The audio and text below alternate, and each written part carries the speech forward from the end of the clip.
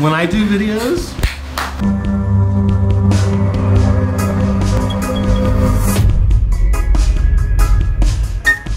Hey guys, Ken here at 51. Powercode Link. Segmental Dragon, Sea Archer, Flame Bluffroll, and Lady Debug. The starter of this deck right here, kind of get things going. They're all Cyberse. This is mainly what the main Yu-Gi-Oh deck's all about, Cyberse.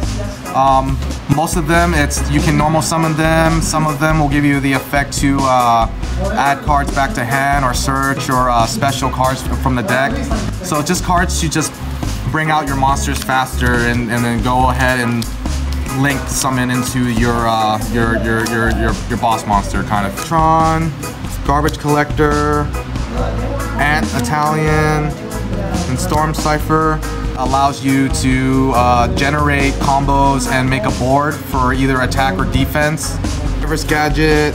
In most structure decks, we usually want to try to go look for cards that have been reprinted. That way it's easier access to getting the cards we want instead of, you know, spending like $1 million for just that one pretty one. Reborn Tengu. It came with 2 in this deck, but what this does specifically, it says if this card leaves the field, you can special the second one from the deck. And it summons a lot of its monsters out from either deck or from the hand through its card effects, and it allows you to go into your extra deck monsters a lot faster. So this is overall, it's a really easy, understandable structure deck once you start getting into it. Very, again, like I said, it's very good for players that are new to Yu-Gi-Oh and you know, just want to play casually.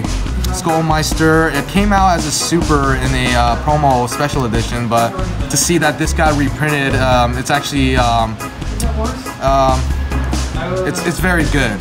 Yeah, hopefully, I mean maybe this could be an indication we'll probably see this more in play later in the format, but what it is essentially is that it's kind of a DD Crow. For those that don't know what a DD Crow is that cards that will go into the graveyard, you can quick effect, respond, and remove from play the card from the graveyard, meaning that if that happens, it will negate, it will either disrupt or negate certain of card effects in graveyard, basically breaking combos, making them harder for them to try to game you. Got one Goblin Bird.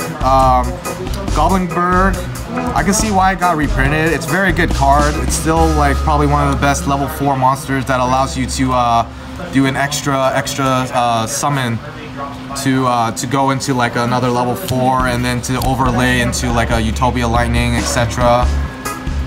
One of the good level 4 monsters. Phantom Sky Blaster. A lot of people, especially myself, was very surprised that this got reprinted in the next structure deck. Honestly, I'm also glad that this got reprinted because it's not a very easy card to get right now, because the only way to get the common would be the OTS pack, and then if you want to get the pretty ones, they're like at least 20 bucks a piece from what I still remember. So, and this is definitely one of the best card combo starters right now in the game. So for this to be in a structure deck, definitely a big save money in your wallet, you know. Gen X Ally Birdman. This card personally really shafted me in one of the tournaments. If you've seen the deck profiles of Sekka Burning Abyss from by AJ, yeah, he used this to bring the Blackluster Soldier Envoy back to hand to resummon again and then attack me for like 6k plus damage, which is just bravo. So definitely pick up one of these. Effect Veiler, the fact that it got reprinted into another structure, it's one of the best hand traps of the format right now. Veiler, for those that are new to the game and don't know what this card does, is if you have this card in your hand during your opponent's main phase, you can target a monster on the field and negate his effects for the turn by discarding it to the graveyard. So, let's see, Magical Merchant, Cosmic Compass. On the flip, So that means if you have it like this, and then if it's like, if someone chooses to declare an attack, it will get flipped. Or if someone just chooses not to attack in the next turn, you're able to flip it yourself. It allows you to excavate cards from the top of your deck until you activate a spell or trap and add that card to your hand, and also send the remaining card to the graveyard. Okay, so this card effect is basically one of the simple ones. It's kind of like a Karibo Bandit going on. It's basically kind of like the, allows you to mill cards and then add a spell or trap card back to hand. So this is a good, this helps you play. This allows you to special token, and then most of the extra deck monsters in here just requires only monsters. So the summoning conditions in this deck isn't really too hard. It's really easy to get into. So it's, yeah, good, very good. And then because this deck is a Cyrus deck, this effect allows all Cyrus monsters to gain additional attack and defense. So it's one of those grind games where you have like almost no monsters left, or your opponent has no monsters left, and you're able to summon this monster out with another Cyrus monster and basically boost and try to just push for win. So we're getting into the spells now. Signet Storm, Night Beam, Offering of the Doom. This card I believe is busted. This card is kind of busted. You've seen card appearances in this in a couple top events and regionals and YCSs. Signet Storm, it's a field card. All Link monsters gain 500 attack, defense, and then Link monsters of Link monsters cannot be negated. So, and once per chain, if you take 2,000 or more battle effect damage, you can shuffle the face down cards in your extra deck, excavate the top card, and if it's a Cyrus monster, special it, otherwise return it to the extra deck. This just helps you win the game more. This is techie. It's one of those. So what this card allows you to do is once you activate this, you target a card from the spell or trap field, and you basically Mystical Space Typhoon it, destroy it.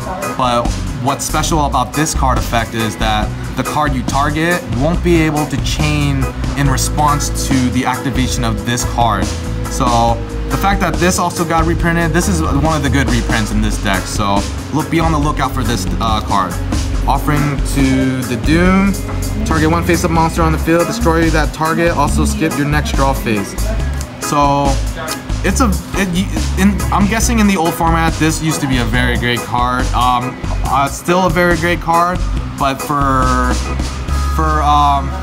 advanced format games, this probably wouldn't be the best card to go to, but definitely for you casual players and new players, it's a very good card to use and help generate board and just try to board wipe your opponent's board. Forbidden Chalice, Scapegoat, Swords of Revealing Light. Scapegoat, still by far the best spell card in the Yu-Gi-Oh game right now. It's the only card that allows you to generate 4 monsters in a single turn, and it allows you to get into your extra deck monsters a lot faster. Forbidden Chalice, another tech card that got reprinted. It's kind of funny that this got reprinted because it's just one of those go-to cards to get reprinted, but it's also very techy. What it does is you target one face of monster. The monster that it'll target, it will gain attack, but what it is the effects will be negated. So it's kind of like you know what, you're basically you rather choose having their monster. You rather have their monster be stronger than letting their monster, you know, have their effects go off. Because right now in the Yu-Gi-Oh game, it's not really matter about who inflicts damage fastest. It's like whoever can work around each other's board right now. And then you got Swords of Revealing Light, one of the nostalgic cards of Yu-Gi-Oh! For 3 turns, your opponent's monsters will not be able to declare an attack or attack at all, I believe. And yeah, not much needs to be said about Swords of Revealing Light, except that it used to be one of my favorite iconic Yu-Gi-Oh! Monster cards that, you know, Yugi used. Reasoning, Fire of Doomsday, 1-for-1.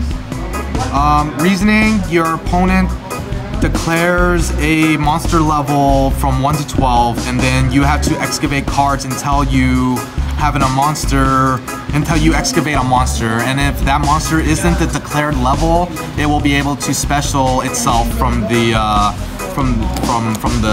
card effect of reasoning. Then yeah, so what this card does for this deck is that it essentially helps you. So it mills cards in the graveyard for the fact that you will be able to special summon monsters, because the only way, because we only get one normal summon, and then there's only so many cards that will be able to let you special summon. So this is definitely one of those cards. Very good in certain decks too. So it's the fact, definitely pick up this structure deck, guys. It's like, it's really great reprint. You cannot go wrong with this. Just because the fact that there's probably like about 5 to 10 reprints. This is one of them. This is one of them, 1 for 1. 1 for 1. There's a reason why this is at 1. It's so busted. It's definitely one of those cards I think you have to instantly stop, you know, and then if they can go on after that, then well, I'm sorry, but you know, you tried your best. But what this does is that once you activate this, you send a monster to the graveyard, and then it'll be able to special summon a level 1 monster. And right now, some level 1 monsters are really good for the fact that it allows you to go into Link Karibo, and then some effects like Spiral Quick Fix, you know, when we all know how broken Spiral Quick Fix is, but you know, when you summon Spiral Quick Fix, it allows this effect to be able to add a card, and adding in Yu-Gi-Oh! It's just a very big plus. And this summons tokens. They're dark type, but you won't be able to summon any monsters the turn you activate this card. So this card is an okay card. You just got to be smart how you play this card, because you have to keep in mind that you will not be able to summon you won't be able to summon other monsters after you've activated this card. So just make sure you summon everything out first and then activate this. Terraforming, super busted. Searching out field card. The fact that it's in a structure deck, it also means that it's easy access to get into, super cheap. Definitely save money in your wallet, guys. Trap cards, we got Packet Link, Wild Tornado, Trap Tricks, Whole Nightmare. And a monster that was special summoned to this turn activates effect on your opponent's field, negate its effect, and if you do, destroy that card. Special summon monster activates effect, you can negate its effect and destroy the card. So it's, God, I can't even, yeah. Packet Link allows you to special any monster level 2 or lower in different name from your hand, deck, or graveyard to a zone. Link monster points 2. So just more bring out monsters, kind of like a Call Haunted, but from deck or hand or grave. So I think this is actually pretty okay. Target 1 face-up card in the spell trap zone, destroy that face-up card, then its controller can set 1 spell trap cards from their hand. If that set card is destroyed and sent to graveyard, target 1 face-up card and field, destroy that card. You just gotta be able to back up this card with more responses, because you don't want to give that guy that free plus. It's essentially kind of like a red reboot, just doesn't waste half your life points activating it. But for the budget players, definitely just all around all good card to use. Blazing Mirror Force, one of the best cards that got reprinted, I think. When your opponent declares an attack, the damage gets burned back to them. And do they get destroyed? And then they destroy as many attack position monsters the opponents controls, and then they take damage equal to the half of the combined original attack. Yeah. With all the Storing Mirror Force, or with all the Mirror Forces cards that got reprinted during the year, it's finally time, I believe, Blazing Mirror Force got its recognition. I just wish it got prettier. We got Debunk, Reckless Greed, Call a Haunted. Reckless Greed, it's a good trap card. You draw 2, but then you'll have to skip your next 2 draw phases. But this is a good budget card because it's draw power. But in some trap card stack, this is a very great card. It just all depends on how you use this card. Call of the Haunted, nostalgia card, brings back memories. When you activate it, you can bring back a monster from the graveyard back to the field. And then we got Debunk. When the monster effect activates in hand or graveyard, you can negate it, and then negate the activation, and then you banish it, you remove it from play. So this is a very good card overall. Definitely help you break boards and win games. Safe Zone, Trap Stun. negate all other trap cards effects on the field this turn.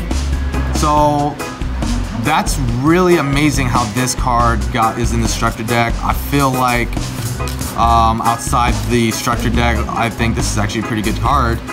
I think because right now this format, despite special summoning, co-linking, making your extra deck monsters, it's also trap card heavy format right now. So this is definitely helps stopping the trap card decks such as like Alter Geist or Paleo.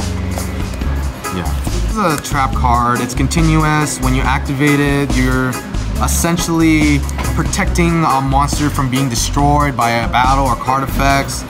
So it's a very good it's a good defense card to back up your monsters. So that way you're able to at least have a monster not die and still be able to play.